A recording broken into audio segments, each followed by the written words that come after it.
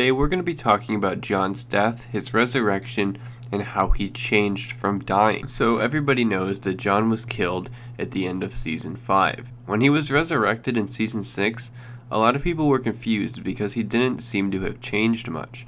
But that's because people weren't looking for the right change. Everybody expected him to turn evil or something. That's not what happened. Jon's whole story in Season 6 has been about his death. Not the death of his body, but more the death of his spirit.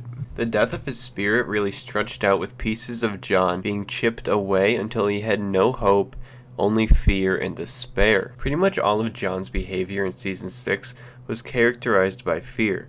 And it wasn't just the fear of death, it's the fear that he can't control his own fate. Jon's life pretty much sucked the last 5 years, and then he was murdered by his own men. That would pretty much make anybody afraid of their future, and that all their future will be is just more shit and misery. He tells Sansa, "I've fought, and I lost." Jon shows that fear every time he is reminded that he can't control his own fate. When anybody mentions his death, he looks like a beaten dog. When Sansa wants to retake Winterfell, he doesn't really want anything to do with it. He only agrees to it when Sansa assures Jon that Ramsay actually has Rickon and he's not just bluffing. Even when Jon agrees, he still looks pretty afraid about it, like he wants to be anywhere else besides there. This led to discussions right before the battle. When he was talking to Sansa, he pretty much knew they wouldn't win. He didn't really believe it or anything. But he also knows that he can't really control his fate and that he just has to follow the path he's on. We've pleaded with every house that'll have us. The Blackfish can't help us. We're lucky to have this many men. It's not enough. No, it's not enough. It's what we have. This mindset leads to one of the biggest discussions in the show. If Ramsay wins, I'm not going back there alive. Do you understand me? I won't ever let him touch you again. I'll protect you, I promise. No one can protect me. No one can protect anyone.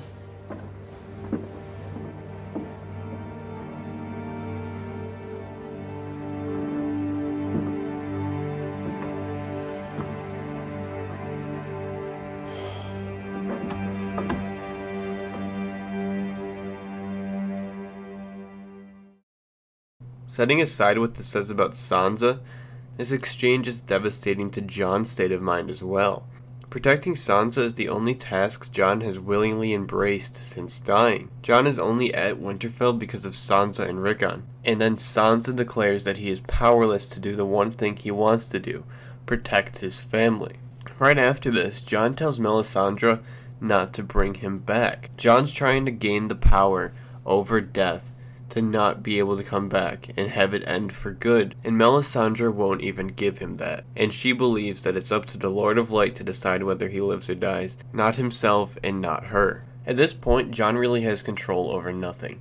He can't protect his family, he's on the verge of a battle he never wanted, and he doesn't have enough men or any real control whether they win or lose, and he doesn't even know if that dying will bring it all to an end. And then Ramsay lets Rickon run across the field. The only thing Jon is living for at this point is to protect the two family members he can.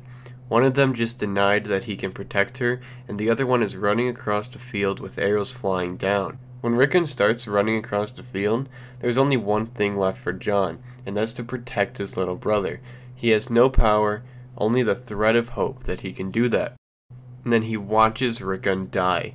The screen even darkens as Jon looks down at him. Jon doesn't really look at Ramsay like he's mad, he looks at him more with despair. The gods just kept giving Jon shit and just spat in the face of the last shred of hope that he had. This is why Jon charges. Yes, arrows were being shot at him, but he could have easily turned back between the volleys. He wasn't trying to escape the arrows or lead his men to victory or kill Ramsay. He was really pretty much charging to challenge the fate of himself, either to keep him alive or to die in peace. When his horse dies, he basically comes to the realization that he wasn't really brought there for a victory. He was just there to die again. At the very last second, his men catch up to him and he has to fight. Now let's look at why they charged. So all his men pretty much loved him, and they were fighting for him, not for the Northern cause. As Jon was standing there facing the enemy alone, his men were thinking they have to charge. All his men knew that charging and abandoning the plan would most likely make them lose, and they did it anyway. Once the two sides met, it was a bunch of just chaos and confusion. It was pretty much the reality of warfare. Jon didn't really know what was happening, but he did realize that his men abandoned their plan, and it wasn't because they were trying to play it smart or anything, and they didn't think they would win, but they did it because they believed in Jon, and that they loved Jon and they didn't want to see him die alone. And then the battle progresses, and Jon finds himself buried beneath all the bodies. The director kinda said it was his rebirth scene. Jon keeps fighting his way up and basically declares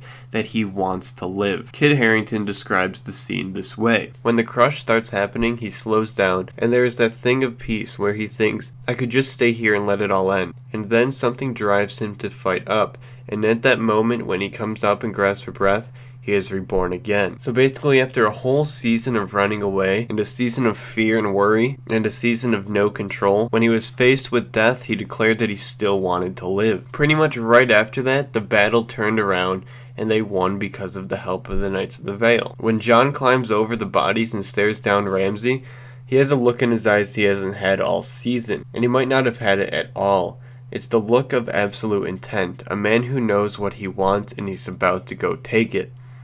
He wanted to kill Ramsay and he went after it, and he pretty much almost did until he realized that it is Sansa's fight, not his. The whole season was about Jon's death. First the death of his body, then the death of his belief, and the death of his will, and finally the death of his hope. And it was only in those last few minutes of the battle where Jon finally returned fully to life. We started to see the change a little bit in Season 6, Episode 10, where he is taken command as King of the North, but we will probably see a bigger change even in Season 7 of this new Jon who is ready to fight and do whatever it takes to save everybody. So for everybody saying that Jon didn't change at all after his death, you're just simply wrong. It just wasn't as subtle and as straightforward as you wanted it to be. Please let me know what you think about this in the comments, leave a like on this video, and subscribe for more Game of Thrones related videos. There is a link to the source Reddit post in the description where I got most of this idea from.